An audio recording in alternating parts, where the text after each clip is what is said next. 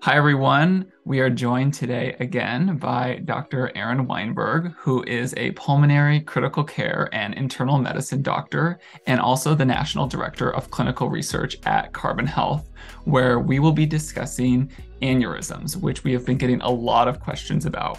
And we have Aaron back with us today, who has managed these type of conditions in the intensive care unit. And we're really excited to be able to bring the answers that you have directly to you from physicians who have firsthand experience with this condition. So I'm going to turn it over to Aaron to just describe briefly what even is an aneurysm. Thanks for having me, Dr. Swanda. So an aneurysm is a balloon-like bulging of a blood vessel. So you may have remembered as a kid, you blow up a balloon too big and it starts bulging out a little bit too much. Or if you've ever had a garden hose, an old garden hose, where part of it starts wearing down and getting frayed, you may get a ballooning of one of the side walls of that hose, and it may start growing out or outpouching in that weakened part. We had a lot of questions that were related to all these different types of aneurysms. So what are all the different types that an individual could experience? An aneurysm can happen in a number of different blood vessels.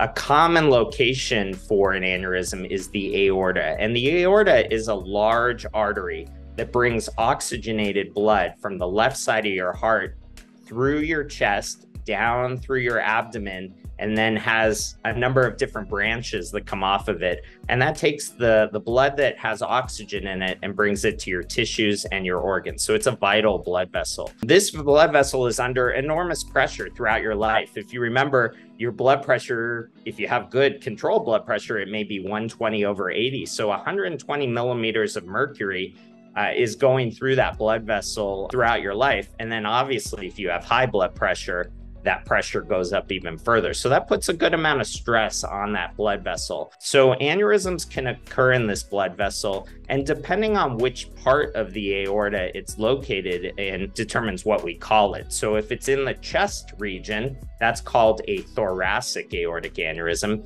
If it's located lower down in your abdomen or your belly region, that's called an abdominal aortic aneurysm. Now, there are other kinds of aneurysms as well. There's aneurysms that can occur in the blood vessels of your brain that can lead to stroke. Aneurysms can also occur sometimes in your leg vessels. So there's different kinds that can occur. Okay, great. And for the purpose of today's talk, let's focus on the aortic aneurysms.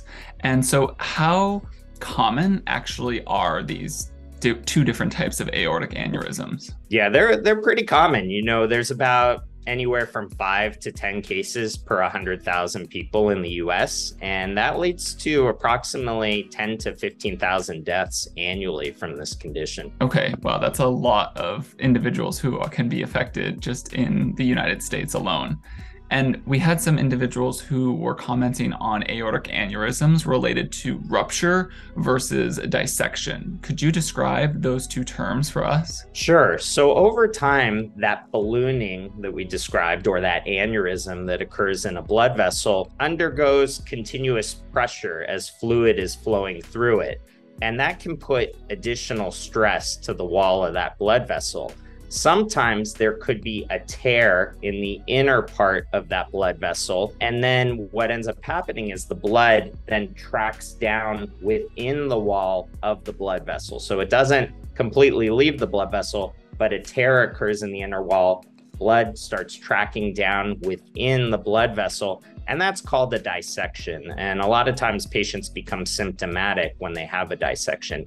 Now, if the tear goes completely through both the inner and the outer walls, that can lead to rupture of the blood vessel, or aneurysm rupture, and that can cause massive, rapid, and fatal internal bleeding. And do you have any signs and symptoms of dissection and rupture, or even just of aneurysms in general? We can talk about the symptoms because they vary depending on what location the aneurysm is in. But I think one thing I'd like to point out first is that 60% of deaths due to aortic aneurysm or aortic dissection actually happen in men, interestingly.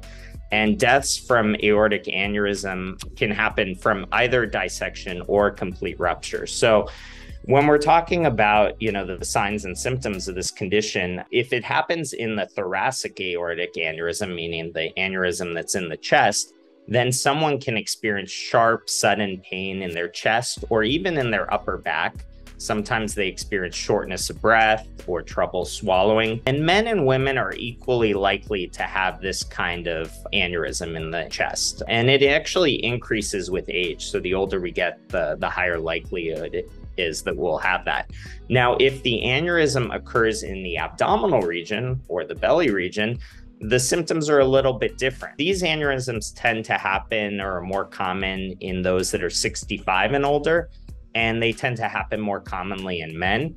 And the main symptoms are a throbbing or deep pain in the stomach that can radiate to the back or even the side. And the pain can sometimes extend down to the buttocks, the groin, or even the legs. And I know that in the beginning you mentioned the causes of aneurysm with that ballooning. I think that was a really great analogy for people to put a visual of what's actually happening at such a small scale within our blood vessels.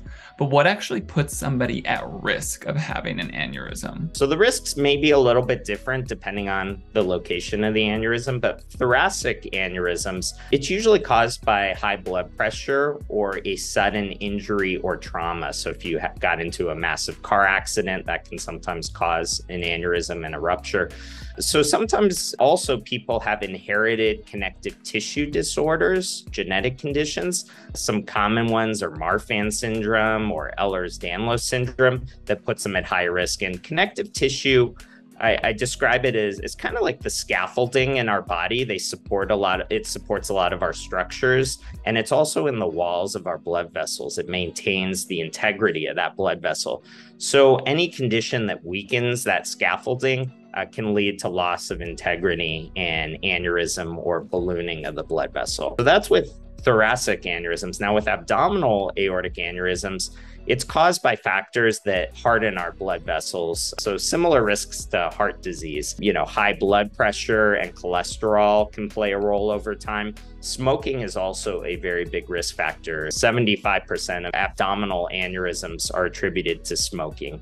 I'll also note there are certain infections as well as trauma that can also cause abdominal aortic aneurysms. With a variety of these different risk factors that can affect a lot of individuals, and quite the high number of individuals who can be affected by an aortic aneurysm just in the US alone, I think it leads to maybe one of the most questions that individuals had, and maybe we can leave it on a positive note of how can we treat these or even prevent these from happening in the first place? As Benjamin Franklin once famously said, an ounce of prevention is worth a pound of cure.